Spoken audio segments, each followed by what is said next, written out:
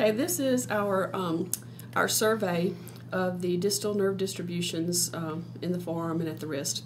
So we will be looking for signs of irritability for median nerve, ulnar nerve, and radial nerve at the wrist and in the forearm. So we'll start out and just do a palpation. It's like walking your fingers down. So I am on the ulnar side, or the small finger side of the forearm. So this would be ulnar nerve distribution. That ulnar nerve lies just beneath the flexor carpi ulnaris all the way down the forearm. And then I can palpate over the flexor mass here for median nerve symptoms. And then the dorsolateral mass here for radial nerve symptoms. So we would be looking for the client to tell us usually achy pain that would be consistent with where we're palpating that nerve distribution. If the client reports referred pain down into the hand, or if they report numbness or tingling, I would still count that as a positive test. So then when we do our Tinels, we want to start at the wrist. Sometimes you will provoke symptoms and the patient cannot return to baseline. In other words, they'll get an achy pain that does not subside, or they'll get some numbness and tingling that they can't shake off and won't subside. And at that point, the ball game's over, because you would get potentially false positive for everything else that you tested after that. So always start at the wrist, and I usually thump not just right on the flexor retinaculum or the transverse carpal ligament, but usually over, above and below the wrist crease. And so with the client, I'll start out tapping really light and watch their face, and then go progressively a harder tap, because you don't want to set them off if they're super hyper irritable, and you can tell that with a light tap. There's no need to cause them unnecessary discomfort. So here, of course, in this area, you're looking for median nerve symptoms, usually these radial digits. Then you can come over here and do Tinels for the ulnar nerve. And here at the base of the thumb for the sensory branch of the radial nerve, or the dorsal sensory radial nerve.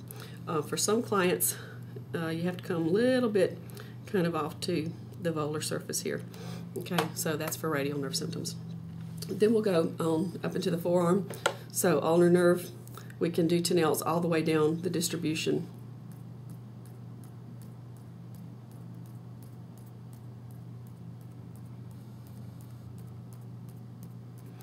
Now, a lot of times clients will not sense anything until you get pretty close to the wrist, in which case I'm going to record that as positive provocation at the wrist, not in the forearm if I'm already more than halfway down. For the median nerve, you kind of want to rotate the hand, and you can kind of feel that drop off where you're kind of off to the side of that flexor group, and a little bit closer to getting that pronator. And you do a tap like this, and that would be for median nerve, or for pronator syndrome. Now, for radial nerve here, it's not really a Tinels. I'm going to look for